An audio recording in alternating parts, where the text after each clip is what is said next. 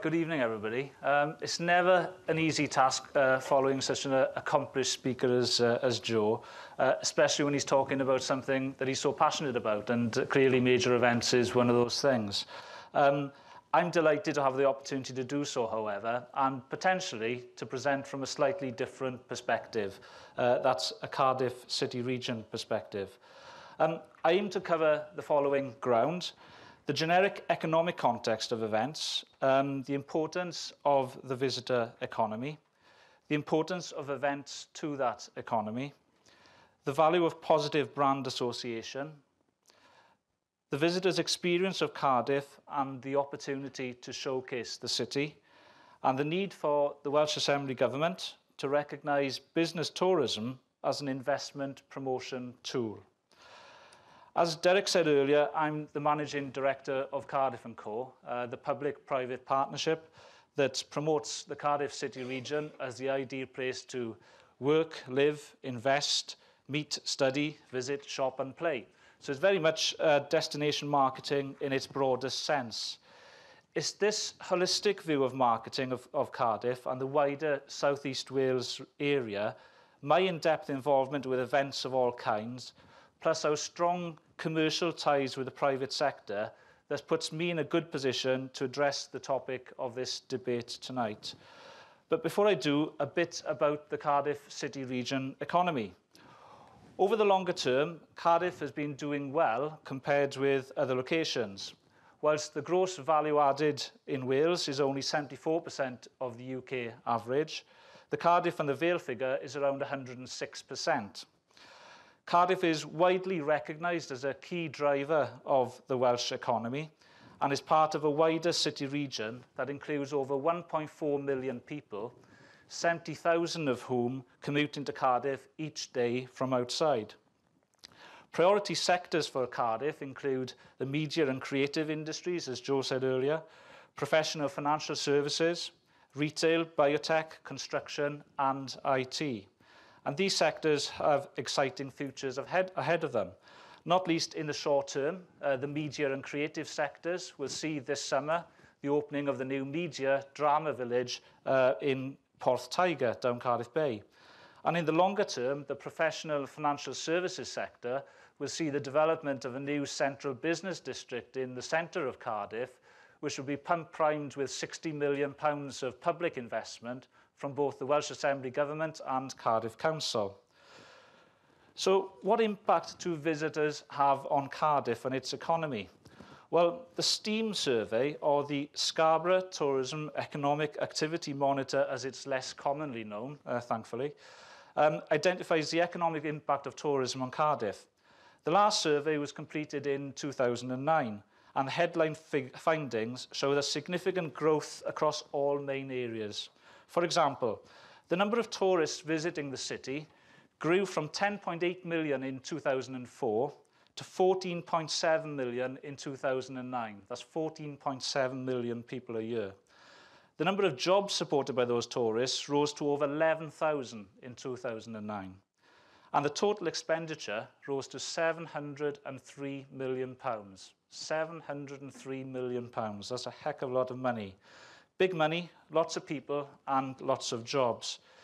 So in that case, do we really need events? Well, yes, in my opinion.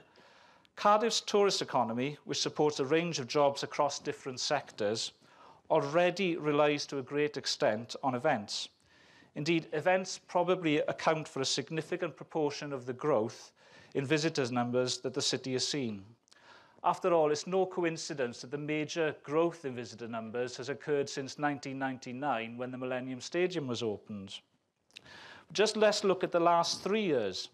2008 saw the Heineken Cup final come to town, and Madonna start her world tour in Cardiff. So picking up on Joe's theme earlier about the profile, the media profile, what a fantastic thing that Madonna was opening her world tour in Cardiff.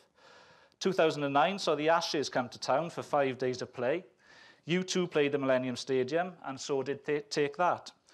2010, as Joe says, saw the Ryder Cup come to the Celtic Manor, and the vast majority of fans come to stay in Cardiff. Mamma Mia came to the Wales Millennium Centre, and the Armed Forces Day paraded through the city. And 2011 Well, this year we'll see another Heineken Cup final in May, but this time we'll see the Amlin final too.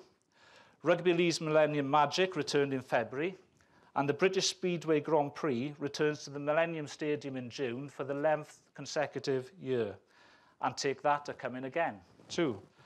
So what haven't I mentioned? Well, there's a little matter of the Six Nations rugby, autumn internationals, international football, high-end opera, such as the Ring Cycle at the Wales Millennium Centre, one-day cricket, and Cardiff Council's programme of events, including the Great British Cheese Festival, which is growing year on year, the International Food and Drink Festival in the Bay, and many more besides. And next year, well, Cardiff literally kicks off the Olympics with the football at the Millennium Stadium. So is it any wonder that our visitor numbers have grown to such an extent? There's increased demand and therefore increased income for the city as a whole. I think that's clear. But there's also been movement on the supply side. In retail, Cardiff has a new £675 million St David's shopping centre and has moved up to 5th in the UK retail rankings according to Experian. And in the first year, 36 million people visited the St David's Centre, generating a spend over £1 million a day. However, in population terms, Cardiff, rightly, should rank between 10th and 12th in the UK retail rankings. It therefore relies to a certain extent on people coming here to shop from outside the core city region, catchment area, many of whom will be coming because of one event or another. There's also been a supply-side shift with hotels. Since 1999, the city has seen an increase of almost 60% in the number of serviced bed spaces available, thanks to the construction of a number of new hotels across the city. This increase means that we now have almost 9,000 bed spaces in the service sector and a further 6,000 in non-service. So that's almost 15,000 bed spaces in total, and these bed spaces need to be filled. So how is the hotel sector doing? Well, the hotel sector's preferred performance measurement is RevPAR, revenue per available room. After a few years of growth, or at worst lower than average declines in RevPAR, Cardiff is entering choppy waters, highlighted by some conflicting pieces of data. The most recent STR global figures for Cardiff show RevPAR down 9% in February 2011 compared with 2010. And on a year-to-date basis, the RevPAR shows a 6.6% decrease. But does that mean there are fewer people coming to Cardiff? Well, no. There are actually more rooms being sold in Cardiff this year than last. So why is RevPAR declining? Well, partly because consumers are looking for better deals and are holding out for them, even if it means that they might not make the event that they want to come to. And partly because there have been some big new entrants into the hotel market, offering large numbers of rooms at very competitive rates. So should we panic? No. Should we be looking for ways in which demand and spend can be sustained and hopefully increase? Well, clearly yes. That's why Cardiff & Co. Developed the Cardiff Commitment in partnership with the Millennium Stadium, the Cardiff Hoteliers Association, and ourselves, clearly. The commitment sets aside 20% of the city's hotel rooms at reasonable rates for the ticket buyers of events we're trying to attract to the city or events we're trying to safeguard. The commitment has played a particularly important role with the British Speedway Grand Prix at the Millennium Stadium. People attend from across the world, but particularly Eastern Europe and Scandinavia, to cheer on their favourite riders. The Cardiff Commitment has been key to addressing some of the concerns the organisers had back in 2009 and safeguarding the event for Cardiff for the 11th successive year. And I think that's the sort of event we want to see, events that keep on coming back to Cardiff. Hopefully, I've established that events are important to the Cardiff city region, that their prevalence in Cardiff over the last 10 years helps account for the meteoric rise in the Cardiff's visitor numbers, visitor spend, and the jobs generated, and that the supply side has grown in parallel and now needs to be sustained. But what about the softer dimensions like brand positioning and showcasing the destination? I'll quickly cover brand positioning first. Some brands are widely perceived as having aspirational qualities. Take some of the Ryder Cup 2010 partners, for example, BMW, Emirates Airline, Rolex. Each has that quality feel about it. And really echoing what Joe said earlier, together with the Ryder Cup brand itself, Wales will have benefited in some almost impossible to calculate type of way from being positioned alongside them all, particularly after managing everything, apart from the weather, so superbly well. However, the direct economic benefits also need to be key to the investment decision. Wales can't live on brand alone. Turning to showcasing Wales, or at least Cardiff in the context of what I'm going to say, first some feedback from the Cardiff Visitor Survey 2009.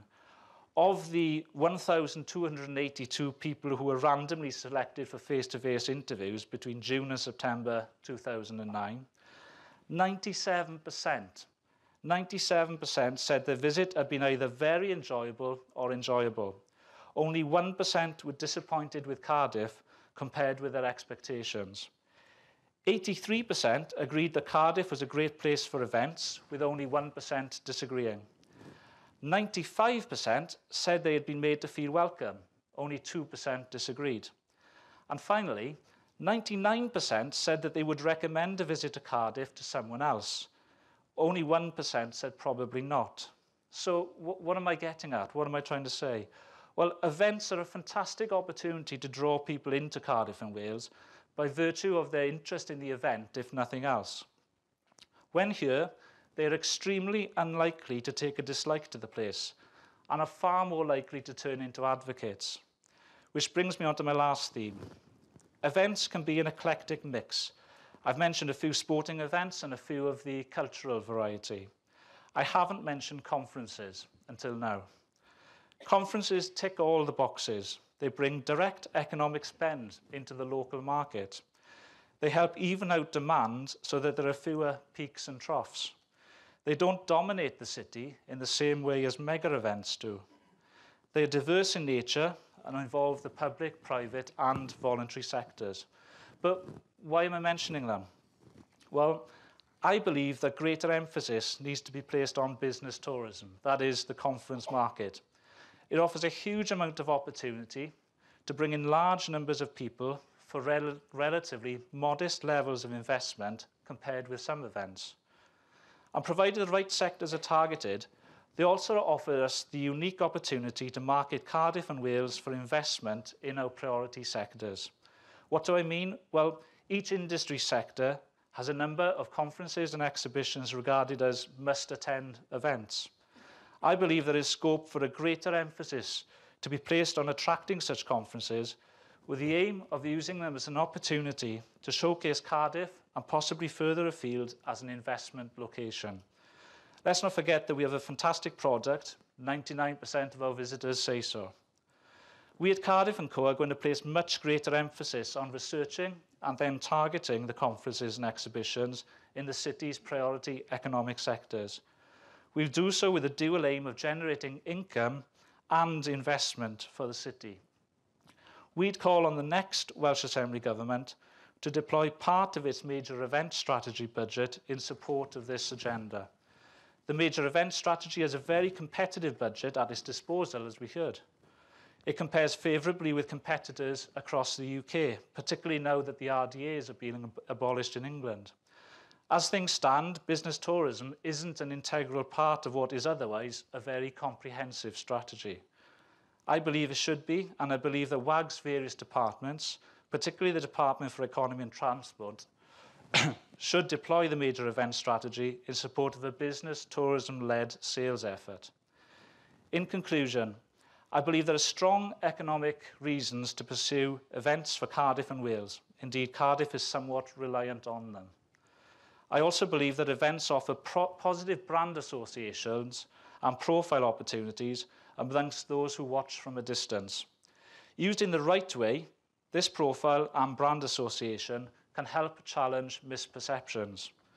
But I also believe that we shouldn't underestimate the importance of simply getting people to come and see at first hand what Cardiff and Wales has to offer. Today's tourist might be tomorrow's conference goer and the day after's investor. So let's use these events as our most effective marketing tool. Let's not forget that our product does stand up to scrutiny. Let's use that to our advantage. Let's create advocates in and for Cardiff and Wales, and let's create a lasting legacy. Thank you.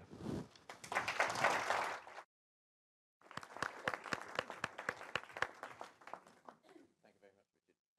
When it comes to conferences, although business conferences might be the big market, universities are actually quite keen on conferences as well.